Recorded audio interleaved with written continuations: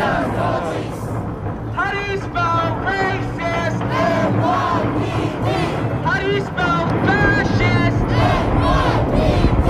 How do you spell bully? N-Y-P-D. How do you spell murder?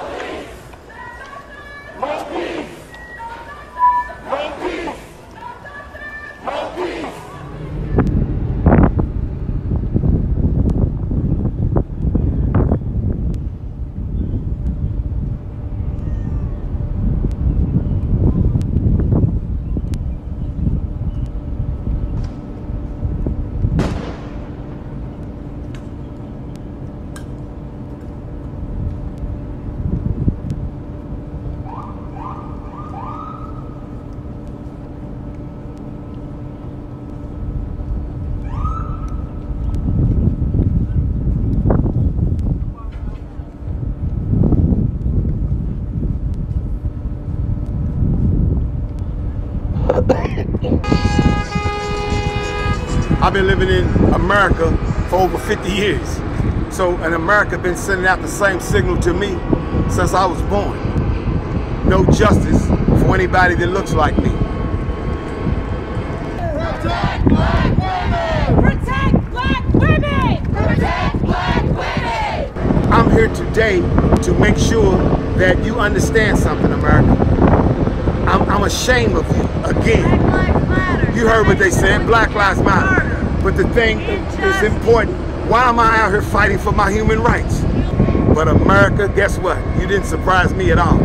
You're the same America that you were in 1865, when you emancipated black people, that you are today. We cannot let you keep murdering our kids, our family members, and keep getting away with it. A slap on the wrist. We already knew it because you start preparing, you start blocking stuff. You blocking the community, boarding up. We already knew that's guilt. We know you guilty.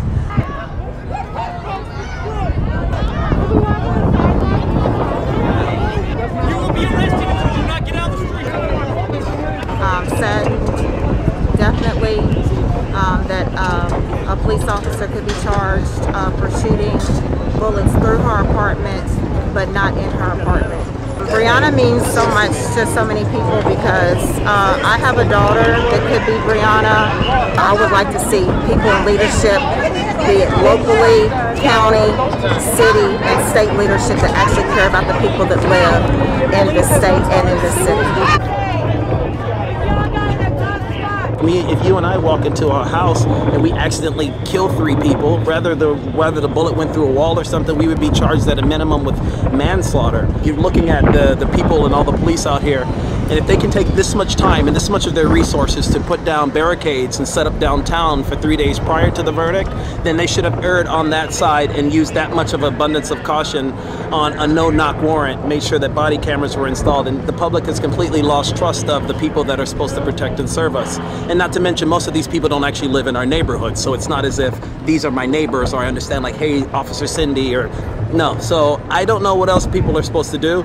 My grandparents always said, you know, if you keep on turning cheek after cheek, you're in an abusive relationship. So you tell me, what are people supposed to do when the people that are supposed to be publicly protecting and serving them aren't? What's our no justice, no peace? So Breonna Taylor could be any of us. And the frustrating part that I think most of us white, black, Hispanic realize is that like we can't live in a police state in the United States in 2020, and we have to make police departments and police unions liable when they mess up. And this time was a gross miscarriage of justice. I live on the street. I've lived here for almost 40 years.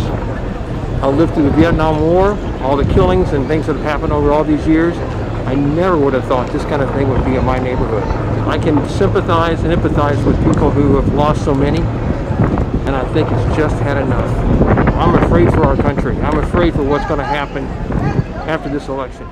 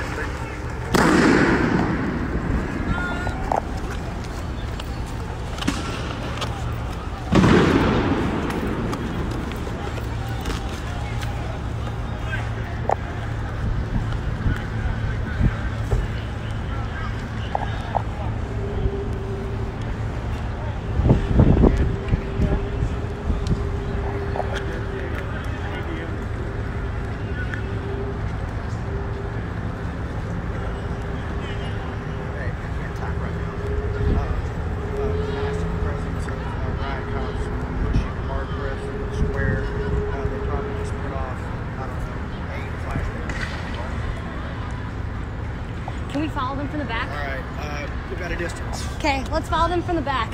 I'm adjusting. All right, go. All right. Oh, shit.